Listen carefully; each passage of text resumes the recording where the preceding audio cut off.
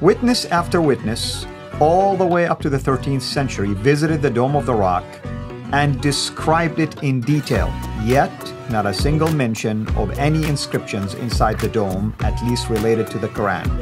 What does this mean to our Muslim friends and their claim about the inscriptions inside the Dome of the Rock?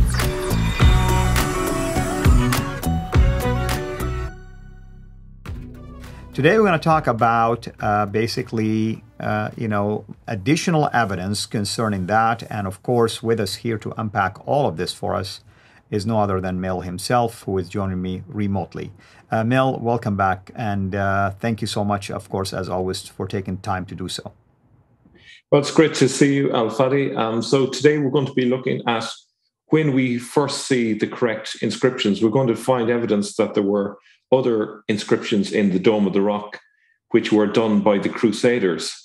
So if we look to this, just in the preview of what happened, the Persian Nasir visited the site in 1047 AD, and he identifies the dedication of Al-Mamun on one of these gates, but not in the Dome of the Rock. From the interior, he merely mentions the unique woodwork for the ceiling and roofing. He also provides for a detailed account of removable interior decorations and the supernatural rock itself. He is silent about the mosaics and the inscriptions. And the big question that A.J. Juice would ask is, why would he not mention these? Well, the simple explanation might be that there was a major earthquake in 1033. This is just 14 years afterwards. And he's not mentioning the mosaics. He's commenting about the woodwork on the ceiling. Now, from any of the pictures I've seen of the interior of the Dome of the Rock, the last thing I would mention would be the woodwork of the ceiling. It would be the artwork, the mosaics and so forth, but he was seeing something else. So this strikes against the idea that there were inscriptions there at that time. Then we have 1322, another witness who describes dramatically different dimensions from the current Dome of the Rock. John Mandeville had supposedly been in Jerusalem around 1322. He said it was twice as high as wide, the dominant exterior feature being marble pillars all round. But it should be noted that the Dome of the Rock today is not twice as high as it is wide, but about 3/4 high as it is wide, which should indicate to all of us that really dramatic changes were done to the Dome of the Rock over the centuries. Now, we also have the Andalusian jurist Ibn al-Arabi, who visited the Dome of the Rock around 1092 to 1095, but leaves no description of Abd al-Malik's mosaics or inscriptions. The Russian abbot Daniel visited the Holy Land in 1106 and left detailed descriptions that include the first mention of interior mosaics, but does not mention the all-important inscriptions.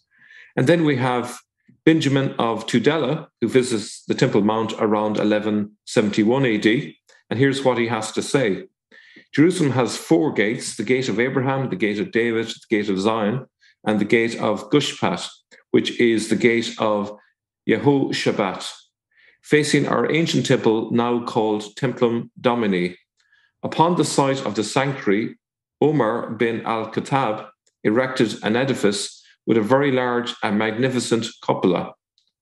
So the point that A.J. Juice would make is, why did he claim that Umar built this edifice if there was an inscription inside? The inscription should have made him aware that Abd al-Malik or Al-Mamun built the Dome of the Rock, and yet, having visited the site, he went away thinking it was Umar. So that indicates that the inscription wasn't there. We also have Ali of Herat, 1187, who mentions Quranic verses over the entrances, but crucially not any inside on the arcades. And we also have Ibn Battuta, 1355, who mentions interior ornaments, but no dedicatory inscriptions. So these are a lot of witnesses that went to the Dome of the Rock, and it's very telling that they don't mention the key inscriptions. We also have this here. It's a coin from sorry, I'm going blank.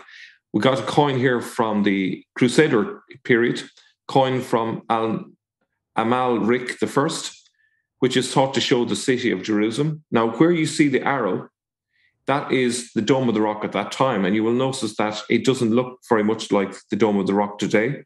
The roof is very different. It's not a dome. It's more like, well, I suppose an acorn or something like that. And it has got a huge crescent moon on the top. We have another example here, and it's the coin on the the image on the far right of the coin. And it looks much more like an acorn than the current dome. And you can see more clearly there the crescent moon on the top.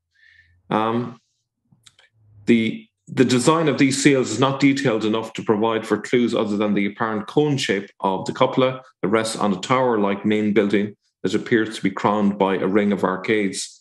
A priest, Johann from Würzburg in Germany, confirms the above decorations in the 1160s. He also delivers a detailed observation of the exterior and interior of the Dome of the Rock.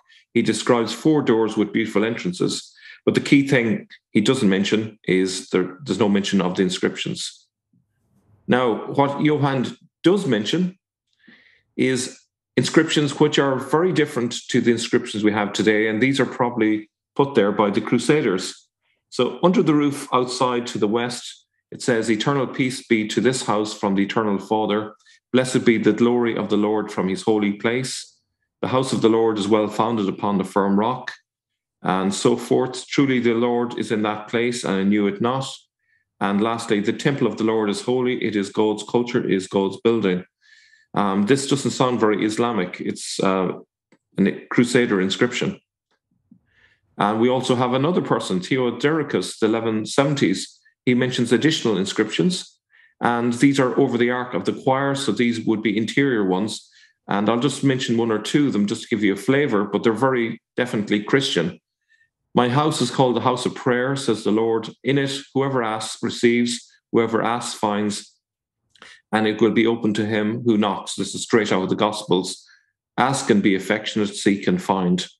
Okay, so this is contrary evidence to the inscriptions being early. We have a mention of inscriptions, but these are different inscriptions to what we have today. And then we have Ibn Taymiyyah in the 14th century, who is a very key person in the creation of the Sen. He says it was Abdul al-Malik who built a dome over the rock during his reign, during the civil war that broke out between him and Ibn az-Zubair. A.J. Juice comments, "It is puzzling that Ibn Taymiyyah is so sure about the builder, given that an alleged interior inscription would say otherwise, i.e. Al-Mamun. He does not say the dome, but a dome. Does he perhaps know that the Dome of the Rock, as it stands before him, is not the one that had originally been built?" And then finally, the roof of the dome is destroyed once more, this time by fire in 1448. Would our inscriptions that no one mentions survive? So the roof gets burnt down, and if you look at the picture there, you can see that the roof is directly above the archways. The mosaics are very close to the roof. Now, if you can imagine what would happen if a roof catches on fire, the beams would have been twisted and warped with the heat before eventually falling down. That warping would have pushed against the arcades and would certainly have done physical damage to the arcade, probably fire damage as well. You'd expect that tiles would have come off. And yet, if we look at the Dome of the Rock today, particularly the mosaics and the inscriptions, you would never believe that there was ever a fire inside. It doesn't look like there has been any damage to the inscriptions. So I'm going to pass it back to you, Al-Fadi. Again, these are really compelling arguments. Indeed, what caught my attention here, if there were such inscriptions, then those who recorded the other inscriptions, why did they at least overlook mentioning something about Quranic inscriptions? Apparently they did not see it or did not notice it, at least. But if it was there, where was it? Was it hidden behind something? But it's what a coincidence that a number of those people didn't even, like Ibn Battuta, for instance. Why wouldn't Ibn Battuta doesn't mention something important like this? Yeah, it's very hard to find a convincing reason. I think the easiest explanation is simply they weren't there yet. Right. all we have is we have the suggestion that they've always existed there. But what we should be seeing consistent with that is at least a number of regular mentions of them.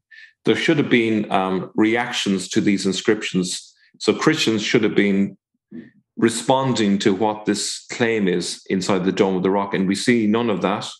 We don't see any Muslims boasting about these inscriptions or supporting them. And these are all things we would expect. Now, an argument that could be made is, oh, well, the Crusaders couldn't speak Arabic. This is an argument I've heard a number of times. The thing is, in order for that argument to hold, you have to believe that there were no Arab Christians in Israel. There were no Arab Christians ever visiting Jerusalem, none.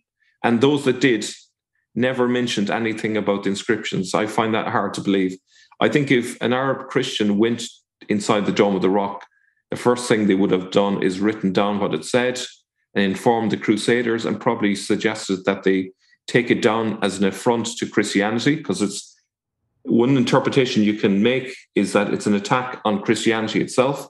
So why would the Crusaders not destroy that if it's there? I don't buy the argument that the Crusaders would have simply been happy to paint over it or something like that and just leave it be. I think they would have taken actions to destroy it, particularly when there was a letter from the Pope that basically said that he considered the name of Muhammad blasphemous and it shouldn't be memorialized. So I think that's enough of an encouragement for any Christian to destroy the thing. So I think, as far as I can see it, I think A.J. Juice has got a very strong case. Now, as I say, in part one, I mentioned the fact that this is all provisional. I haven't seen any contrary evidence. Thomas Alexander will be producing videos with contrary evidence, and it'll be interesting to see what he's found outside of A.J. Juice's paper to see if it holds up or whether it's exaggerated or whatever it might be. But as far as I can see at this stage, it looks like it's strong evidence. Yes, sir. Thank you so much. And thank you everyone for tuning in to this. And we will continue with this series next time. Until then, have a blessed day. Thank you for watching this video. Be sure to like and subscribe to our channel, CIRA International, and click on the bell so that you receive notifications whenever we publish a new video or go live. I would also like to appeal to you to consider becoming a Patreon patron by clicking the link right below. By doing so, you can give towards the production of these videos. There are also other options for you where you can give to our channel. I thank you from the bottom of my heart.